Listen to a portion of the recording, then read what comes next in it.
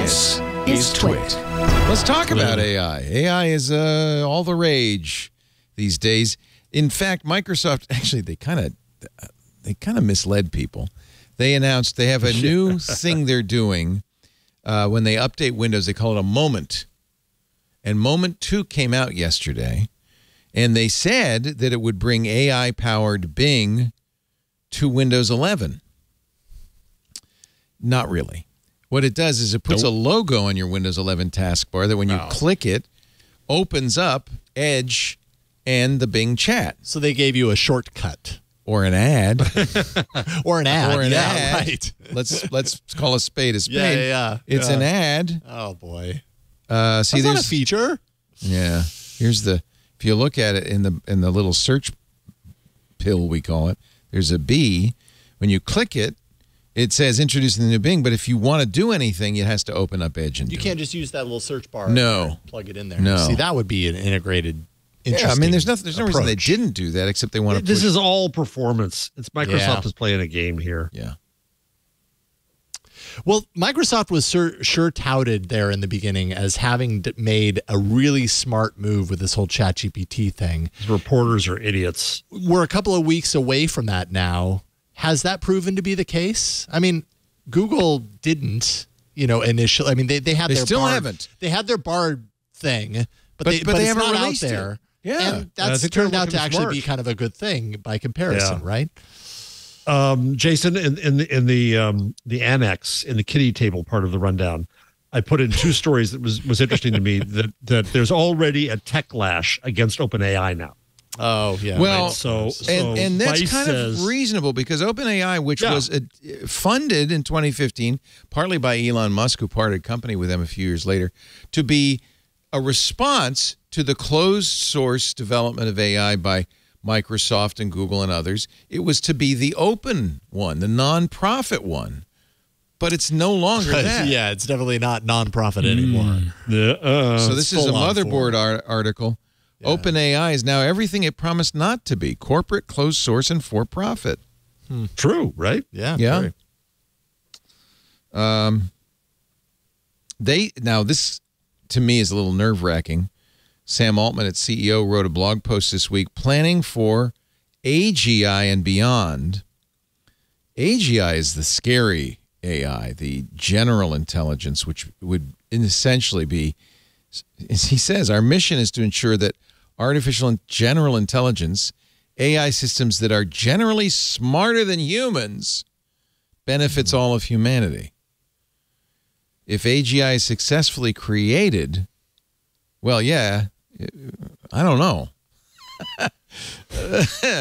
I don't know. We don't have AGI. I think that's pretty clear. But Blake Lemoine and his ilk notwithstanding, it's not sentient. No. It's not as smart as a human. It sounds like it is. I once asked Ray Kurzweil, who was kind of the king of all of the singularity, right? He said, "Is sometime in the next 20 years," he said, I think by 2035, their computers will be now this is his key phrase, indistinguishable from humans. And I said, well, but will they be thinking and sending? He says, it doesn't matter. If you can't tell the difference, they're indistinguishable from humans. That's it. It doesn't, it's foolish to say, well, are they thinking? That's not, if you can't tell, does it matter? I don't know if Jason's thinking. Right. Well, thank you. Thank you for that. But what is thinking to a computer? I mean, any operation that is determined by a computer is, in essence, thinking, right? Not as we think. Not as we think of thinking, but when I think of... Yeah, this is getting weird. When I think of thinking... Yeah, it's thinking. I think of, I want this thing to happen. I have to understand it. I have to figure out. I have to know how to do this thing or whatever. That's what a computer does when it's performing an action. So it's a type of thinking. Yeah. Yeah. That's Ray's point. Exactly. Yeah. Kurzweil said, if you can't tell the difference, it doesn't matter what the internal process is if the result is the same. Now, the real singularity comes when... And this is where it gets scary, when AGI can design better AGI or can build better machines. Can build a better version of itself. Then they're faster than humans. It becomes iterative and it gets faster and faster, accelerates to the point where, I don't know what the end what game is The what sky's is the limit. Yeah. In other words, right now we're holding it back. But as soon as it can do it, pesky humans. As soon as it can do it itself, nothing to stop it. A machine that can design machines, I don't know what, takes over the universe. Yeah. So we can imagine a world in which humanity flourishes to a degree that it's probably impossible for any of us to fully visualize it yet. We hope to contribute to the world, says Altman, an AGI aligned with such flourishing. And if not, well, we tried. I mean, really? The first AGI will just be a point along the continuum of intelligence. We think it's likely progress will continue from there. Yeah, see, that's what scares me. Possibly sustaining the rate of progress we've seen over the past decade for a long period of time. Or, he doesn't say, or faster. If this is true, the world could become extremely different from how it is today, and the risks could be extraordinary. A misaligned, superintelligent AGI could cause grievous harm to the world. An autocratic regime with a decisive superintelligence lead could do that as well. Yikes. So what are they doing to prevent that? Nothing. Nothing. We think a slower takeoff is easier to make safe, and coordination among AGI efforts to slow down at critical junctures will likely be important. Even in a world where we don't need to do this to solve technical alignment problems, slowing down may be important to give society enough time to adapt. So right. Don't be in such a hurry. Successfully transitioning to a world with superintelligence, I should add non-human superintelligence, is perhaps the most important and hopeful and scary project in human history. Success is far from guaranteed, and the stakes, boundless downside and boundless upside, will hopefully unite all of us. But it's not really, all he's saying is slow down.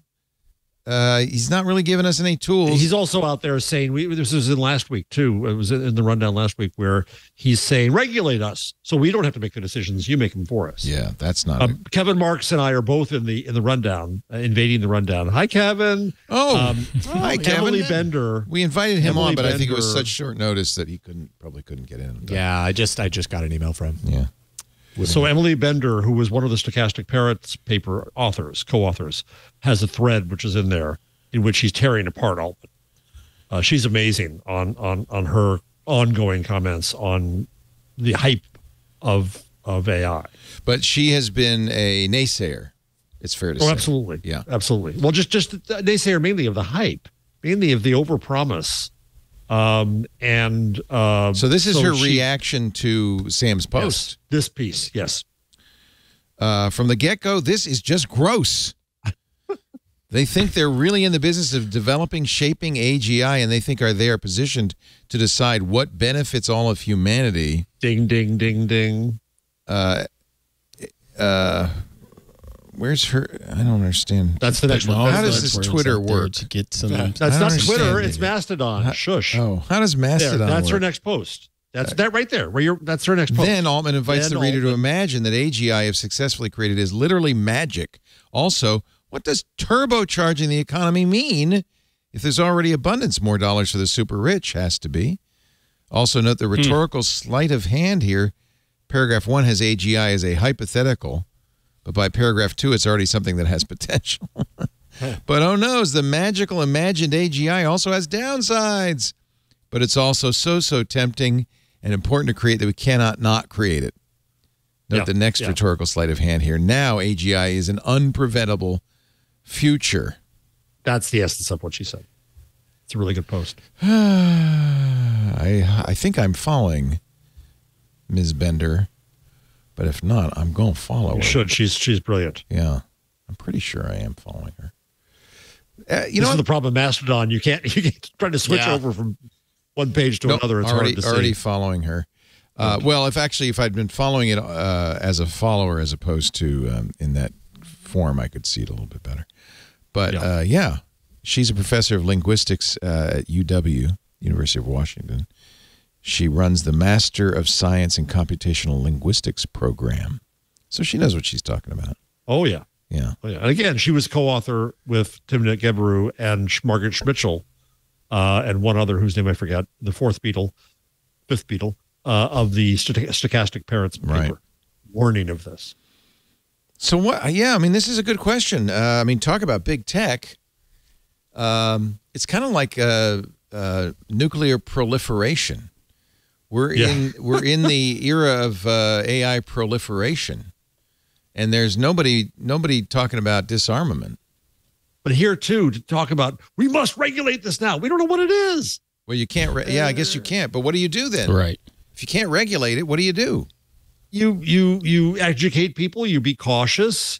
You keep people accountable. You do what Emily Bender is doing, and mock them when they're going overboard. Yeah. That's what society does.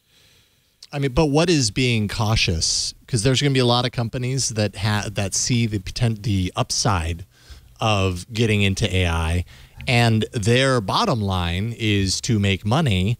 So, like, how can we expect them to draw the line of what caution is? Because they're probably going to push it. Right. Microsoft threw caution to the wind. Google almost did, but then held back and said, no, we're the cautious ones. Yeah, right. Yeah. If you love all things Android, well, I've got a show for you to check out. It's called All About Android, and I'll give you 3 guesses what we talk about. We talk about Android, the latest news, hardware, apps. We answer feedback. It's me, Jason Howell, Ron Richards, TWiT DAO, and a whole cast of awesome characters talking about the operating system that we love. You can find All About Android at twit.tv/AAA.